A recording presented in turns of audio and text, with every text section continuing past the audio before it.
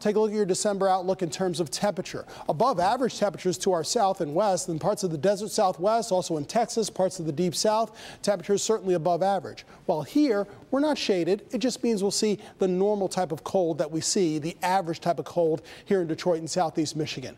And the projections for precipitation, slightly above average. So there is the possibility of either more rain events or more snow events, but keep it tuned right here on Local 4 daily, not only through December, but also through winter.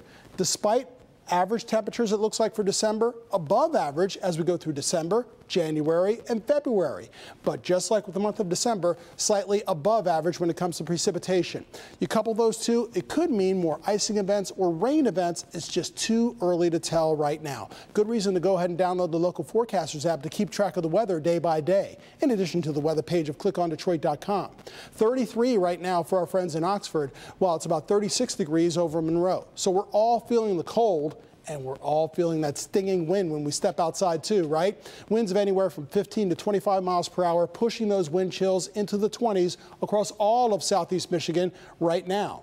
But as you can see on the computer models, we have some good news. The snow showers we're seeing now, they diminish by the time you join us tonight at 11, and they clear out of here along with the clouds overnight tonight. That is key for fans who want to go ahead and take a look at the partial eclipse of the moon. It'll inspire the scientist and engineer in your home and in your heart. Just bundle up before you head outside with the family.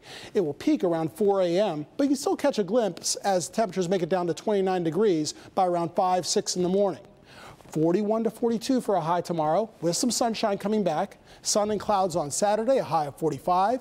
Chilly rain on Sunday that turns into snow on Monday. And look at this, into Thanksgiving, dry on the travel day. Looks like it's dry for the parade before rain moves by the end of the holiday. Very good. Okay, Andrew, thank you.